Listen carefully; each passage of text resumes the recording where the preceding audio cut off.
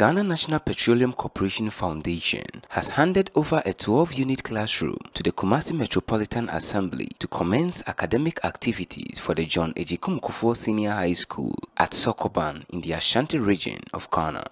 The project was phase 2 of the Sokoban Wood project, yet tarried due to a change of government following the 8 years reign of the former president of Ghana, Agyekum Kuffuor. The school was part of the build-up of the Sokoban Wood village due to traders' devotion to their profession on the grounds, which on the other hand affected the academics of their wards by turning up late home. The former president of Ghana then decided to construct an educational edifice purposely to accommodate wards of traders at the Sokoban Wood village from kindergarten to senior high school level. Yet the lack of interest by the National Democratic Congress government tarried the entire project, leading to the sale of portions of the land.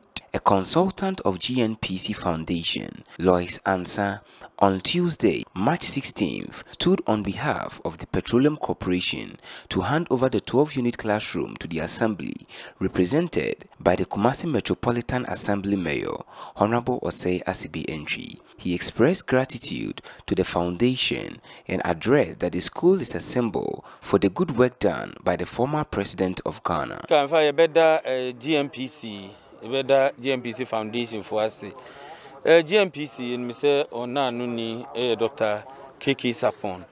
Abra Adreno Eba say, whom be here as a President Kuffuor, Jumasua, where di Ama Santiman, the Sissy Benya Bibia, Nidin Bedasso, na Abeka in Chirimano. The Koba say, Associate Senior High School, I didn't Ebetoso. And the school, ye friend. J A Kufuor Senior High School. J A Kufuor Senior High School Foundation no aboa in Bibri. So her structure, uncompleted structure here. The foundation aboa in Bibri. Nene a day ya handy over there my GNPC for and about 6 structures be doing in our mayen. We 6-unit classroom, 6-unit classroom, and a couple man 12 and omode ama J A Kufuor Senior High School. There were ye nimno so get fund for NBC at the mayen. Na school no dana ba the right time because nyamepa kwesi ade di enemu na first year for no eba. First year for no mo na ebeti school no ano. Na nyamiso ya adom se diamond no na mo beti ebeti ano. GNPC for so ama ye hu se nyamepa ya wade di enemu enkunya ne no ma aka ni nyina beba. Sebeboa ama school na ye bie ni Sunday no ibie ni ho a ebe techima ye da o masene na ye da nananum so ase efise nananum adaro man nya asase we nyina se nananum anti asase kesi ya anto for school a kenye ne se ne ba ye nya ba bi atisi. He told that the desks for the students will be available on Friday before first-year students commence on Monday, March 22nd.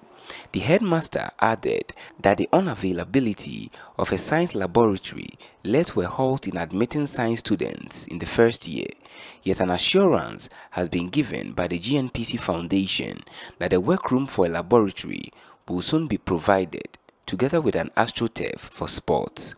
He revealed that 800 people have been enrolled and will commence school on Monday. Ashanti Kuffuor office, any KME. And a calm humbo a yard fair a day Emma Ghana. And a far by Nina, yes, Yakai, Sokoban Wood Village. Na Ashanti Kuffuor, but I be said, I'm gonna get junction or interchange, tinker interchange, you know. Na Kuffuor to her Mudija, to you, my friend, a Quayanda Honey, interchange, and obey a wood village, you know. Into a wood village, you know, who said, Seni Padomna, a bad wood village bidija. Into a mobile Mquanajo. One year school seems to be a Zobia and Baba and Wajaniho. In Tini, Wabba secondary school, I was Sokoban, Tenoka phase 2 of the Sokoban Wood Village, not secondary school, Ishim, Senka or Yeria, Oba, upon another Bako fee, to one school free, daycare, Sakusi SS3.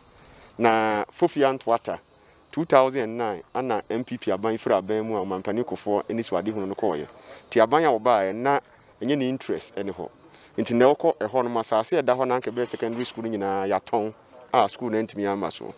Tina was Sessa and his Wadi Hunt me Bemona, ema yesan ba ha ebe hwe se school asase da ha no ibe develop na mampani Kuffuor vision na wo no abamu nti na ye nigi sem se GNPC so wo hwa dan ye wo ha nyina de be classroom ankasa na GNPC dan mi nu a wo de amayen eno na start school no kwasi ada ebe nkwala no bodes na eba na fe juada school no ahyase sisi aye ka se nkwala aha nwotwe 800 ana abeje admission a juada ye start adisua no ama school no ahyase nti anigye ne na ase ne de ma GNPC na ye kan ne hanse mo ye kan ne nyina ye bono tofa ye de to GNPC anim se ye de o ma sese o mde sa de fefe ya mayen na afi ye de bia to o monim se science lab eno nti afi ya anya science ifri se na ye twen se o mesi awie me ye sure se covid na twen ne ma kwa akiri kakra mo hye ye bo se o mba besi science lab na mayen enye no nko ye besenka edan ya wa ha nyina ye ka o mampani Kuffuor school a ni akasa GNPC fo na ebe ye sisi ye hwe mo ne so be ya astrotef